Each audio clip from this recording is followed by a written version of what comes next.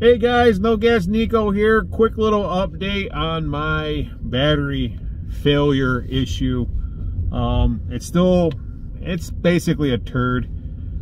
Can't go fast. I can't take it on the highway. It will fault out.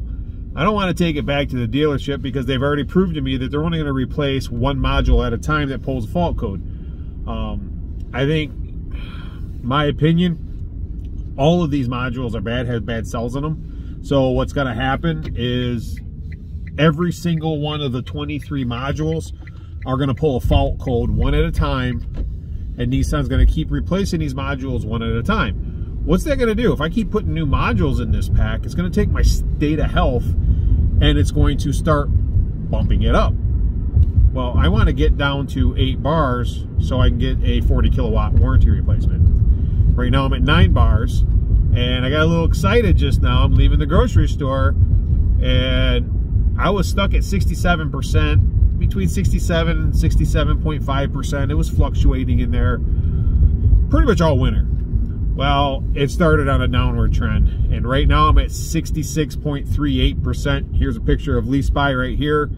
You can see I am on my way down to get below 66.25%. So am I going to take it to the dealership and have them replace another module, bump that state of health up? Not going to happen. I'm going to deal with this car until that 4th segment disappears. I'm down to 8 bars and I'm going to get my warranty replacement. So for now, this is going to be my last video on this series where I have this battery failure issue. And the last one for a while. Once I hit 8 segments, I'll report on that, and then we'll probably maybe start a new series on the actual replacement of the battery and what it's like once I get a new one. Hopefully, as long as I hit it in time. I got 80,438 miles on this right now. It's a 2017, so I got till 2025 or 100,000 miles. So really, I got just under 20,000 miles to go. I think I'm going to hit it. I think I'm going to make it. So fingers crossed it happens within the next few months. And then the exorbitant lead time they have, anywhere from 3 to 6 or 9 months lead time on these batteries. So it might not be till the end of the year, maybe even into 2024 before I see the actual battery installed. So that's it. Leave me your comments. Let me know what you think. Have you gone through this? Have you recently had yours replaced? How do you like it?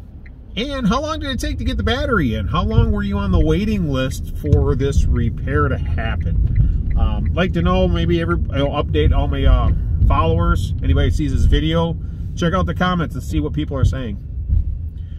All right, that's it. Don't forget to like, share, and subscribe. And as always, thank you and God bless.